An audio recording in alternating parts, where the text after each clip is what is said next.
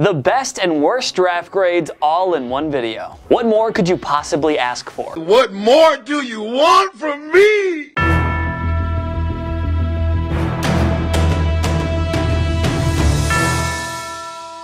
The 2021 NFL Draft is behind us. So how did your favorite team fare? Let's dive right into the draft grades for all 32 NFL teams. Arizona Cardinals, A-. Solid work here by the Cardinals. They had to go defense in round 1, and they came away with do-it-all linebacker Zaven Collins out of Tulsa. Arizona also landed another weapon for Kyler Murray in round 2 when they drafted Purdue wide receiver Rondale Moore. He should be a big-time contributor out of the slot, and in the return game as well. Atlanta Falcons, A+.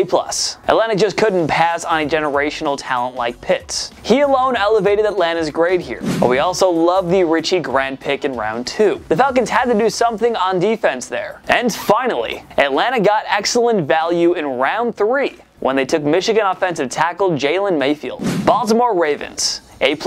All the Ravens ever seemed to do is ace the draft. The main goal was to get another playmaker from Lamar Jackson. Mission accomplished. Minnesota wideout Rashad Bateman should fit beautifully in Greg Roman's offense. Odafe Oweh was a great value pick with the number 31 selection. Baltimore needed to address the defense after losing Matthew Judon and Yannick Ngakoue in free agency. The 5th round selection of Shaun Wade could very well be the steal of the draft. Buffalo Bills, C+.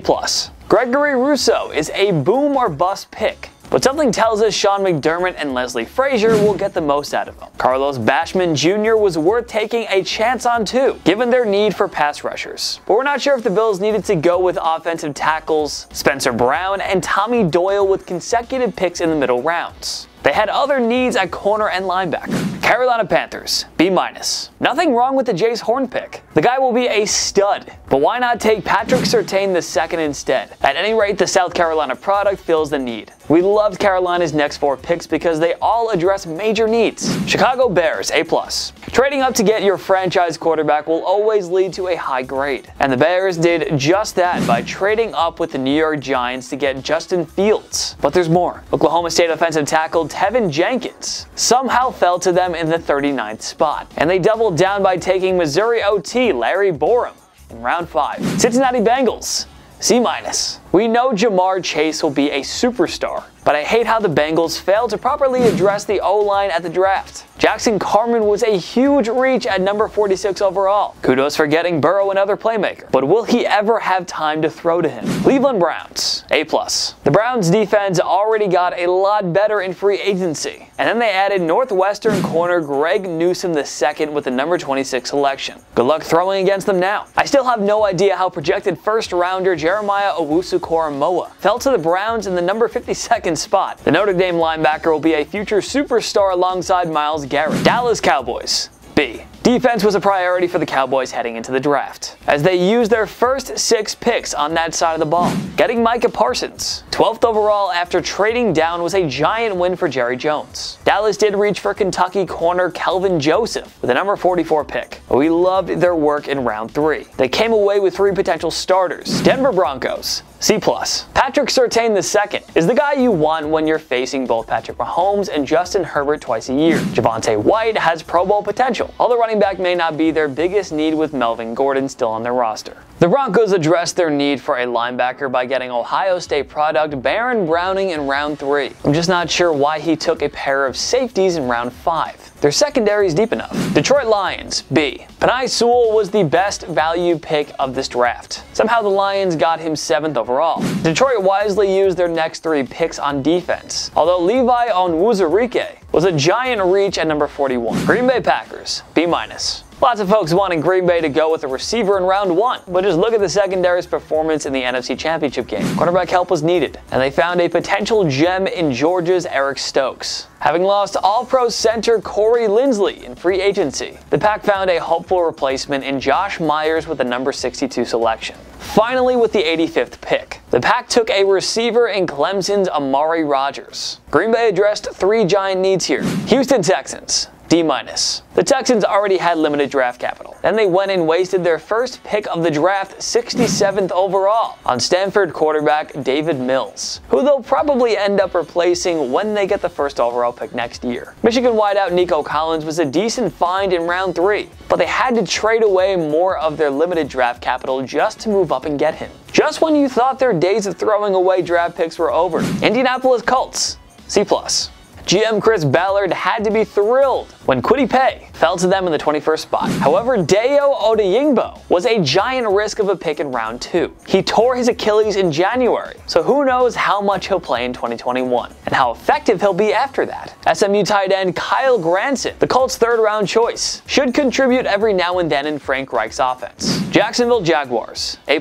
Getting Trevor Lawrence alone led to a high grade. We never loved taking running backs in the 1st round, but Travis Etienne should produce nicely with his former Clemson teammate. Georgia corner Tyson Campbell was a great pick in round 2, and Lawrence will enjoy their other 2nd round pick, as the Jags took Stanford offensive tackle Walker Little to bolster the O-line. Kansas City Chiefs, B. The Chiefs did very well with their limited draft capital they had. Linebacker was a giant need, and KC got Missouri product Nick Bolton with a number 58 selection. Not bad considering he was widely projected to be a 1st rounder. The O-line was also given some reinforcement in round 2, with the selection of Oklahoma center Creed Humphrey. Even Patrick Mahomes was happy with that pick. Las Vegas Raiders, C. This was a Jekyll and Hyde draft for the Raiders. Even after reaching for the likes of Cleveland Farrell, Henry Ruggs, and Damon Arnett over the last few years, the Raiders still didn't learn their lesson when they took Alex Leatherwood at 17 instead of trading down to get him. That was the Jekyll. As for the Hyde, we absolutely loved the Trayvon Moehrig pick in round 2. The best safety of the 2021 class will greatly improve this horrendous pass defense. Los Angeles Chargers, A+. Based on how the offseason has played out, is there anyone happier than Justin Herbert? The Chargers addressed the offensive line once again by drafting Rashawn Slater with a number 13 pick. Suddenly that O-line looks like one of the NFL's best. Taking Asante Samuel Jr. in the 47th spot clinched an A+ for the Chargers. They needed a corner after releasing Casey Hayward. Los Angeles Rams, B. For the 5th straight year, the Rams didn't have a 1st round pick. That method is clearly paying off for them, as they just kept finding late round gems. Not sure how many of these Rams picks will be starters, but wideout Tutu Atwell could do great things in Sean McVay's offense. South Carolina linebacker Ernest Jones and Texas A&M defensive tackle Bobby Brown III were solid finds in rounds 3 and 4 respectively. Miami Dolphins, A+. With their 1st pick, 6th overall, the Dolphins reunited Tua Tagovailoa with his former Alabama teammate, Jalen Waddle. If these two can re-establish their connection, it'll help the sophomore quarterback take a big step forward in year 2. The Dolphins also came away with Jalen Phillips in round 1. The explosive Miami pass rusher fills a giant need on Brian Flores' defense. Minnesota Vikings, A+. Wow. The Vikings traded back 9 spots and still came away with Christian Darrisaw in round 1. Kirk Cousins had to like that. You like that? And the selection of Ohio State guard Wyatt Davis. What Cousins won't like, however, is the selection of Texas A&M QB Kellen Mond. But you know what? Competition is good for an inconsistent quarterback like Cousins. We love what Minnesota did here. New England Patriots, A+.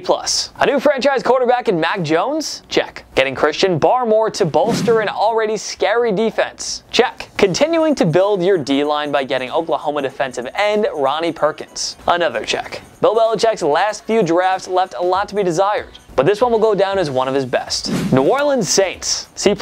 We questioned some of the picks, but the Saints did address their biggest positions of need, so a C+ feels like a fair grade. Houston defensive end Peyton Turner was a reach at 28, but the Saints have hit on most of their early round picks in recent years, so let's give them the benefit of the doubt. Ohio State linebacker Pete Werner and Stanford corner Paulson Adebo, well, they fill some needs. Could Notre Dame product and 4th round pick Ian Book be the quarterback of the future? New York Giants, A+. We normally wouldn't be huge fans of taking another receiver given the Giants' depth at position was too talented for the Giants to pass up on. He's going to help Daniel Jones tremendously in a make-or-break year. Not sure how Azeez Ojulari fell to the Giants at number 50, but there's another explosive playmaker for Joe Judge's stingy defense. And UCF corner Aaron Robinson joins a great group that's already led by Logan Ryan and James Bradbury. Beautiful work by Trader Dave. New York Jets, B+. Only time will tell if Zach Wilson pans out, but the Jets had to take 2nd overall. His skill set is too good to pass up on. Unlike many analysts, we're actually fans of trading up for USC guard Elijah Vera-Tucker. He and Mekhi Becton give the Jets 2 potential franchise cornerstones up front. As for the defense, Auburn safety Jamin Sherwood could find success in this system. Philadelphia Eagles. A. They had to get a receiver for Jalen Hurts, and the Eagles managed to come away with Heisman Trophy winner Devontae Smith. If that didn't make Hurts happy enough to begin with, what about the selection of Alabama center Landon Dickerson in round 2? We also love the pick of Louisiana Tech defensive tackle Milton Williams in round 3. Another potential week 1 starter there. Pittsburgh Steelers. C. We'll allow taking a running back in round 1 on this occasion. Najee Harris is a future star, and the Steelers had to fix the ground game. Harris helps the Steelers in their rapidly closing Super Bowl window. But they reach for Penn State tight end Pat Freiermuth at number 55 overall. Good on them for taking 2 offensive linemen in center Kendrick Green and Texas A&M tackle Dan Moore Jr. But Pittsburgh should have addressed the O-line earlier. Seattle Seahawks. C. Seattle only had 3 picks because of the Jamal Adams and Gabe Jackson trades. Dwayne Eskridge could flourish in this offense. Was another receiver really necessary? That said, Oklahoma corner Trey Brown, the number 137th pick, could be another steal for GM John Snyder. San Francisco 49ers. A-. They got their hopeful franchise QB in Trey Lance. We expect him to do great things in Kyle Shanahan's offense. Notre Dame guard Aaron Banks, Ohio State running back Trey Sermon, and Michigan corner Ambry Thomas all fill out glaring needs as well. Solid job by John Lynch and company. Tampa Bay Buccaneers. B. The defending champions continued to build the D-line by taking Joe Tyron in round 2. Azeez Ojulari or Christian Barmore would have better picks, but we'll see. Kyle Trask was a worthy investment in round 2. Bruce Arians is the quarterback's whisperer, as we've said, and he'll get to learn behind Tom Brady for at least a few more years. Tennessee Titans. A. If Caleb Farley stays healthy and reaches his full ceiling, this will be one of the best picks in franchise history. The selections of offensive tackle Dylan Raduns, linebacker Monty Rice, corner Elijah Molden, and receiver Dez Fitzpatrick addressed glaring positional needs on the roster. The Titans had a number of holes, but they look to have filled at least a few of them. Washington football team. C+.